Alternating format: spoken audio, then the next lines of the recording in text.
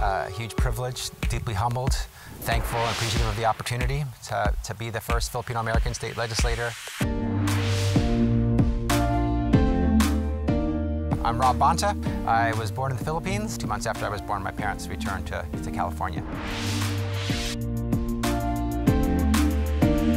I was born on September 22nd, 1971. Exactly a year later was the declaration of martial law by Ferdinand Marcos. My parents were hardcore activists, advocates for social justice. My mom was a very strong supporter of the restoration of democracy in the Philippines. As activists, you know, I grew up seeing them, not just talking about it, but seeing them do it. My parents are my heroes. They're my biggest inspiration, again, my biggest supporters as well. It's a deep honor to be able to continue in their footsteps, to continue their legacy.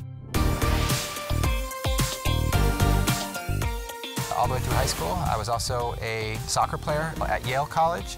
I was able to go there with the help of financial aid, grants, and loans. I actually cleaned laundry rooms to help pay my way through college. I studied history, specifically Filipino-American history, giving voice to gaps and silences in history. I got a full-ride scholarship for 1 year to study politics and economics at Oxford, and then after that, I went to Yale Law School. Got my law degree and clerked for a federal judge, worked in a firm, worked for the San Francisco City Attorney's Office, and then worked in the California State Assembly for the last 8+ years after getting elected. As a Filipino-American, a proud Filipino-American, I see the hate and I know it needs to stop. I know it's unacceptable, and I'll use everything in my power. We've seen so much unity and solidarity and allyship from other communities, from other API leaders throughout the state and the nation. And so this is being prioritized, and everybody has power to be part of this. We don't have to be bystanders. We don't have to be spectators. We can be in the fight. I see you, I value you, I am you.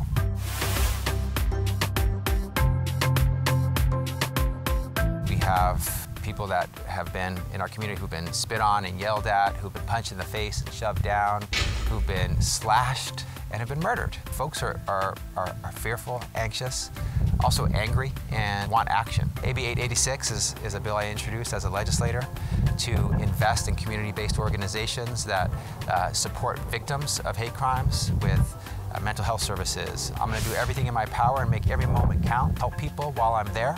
I'm totally focused on being the best Attorney General that I can. Thank you to our Filipinos, kababayan throughout the world and the nation and the state of California. It's my deep honor, and I'm going to do my best to make you all proud.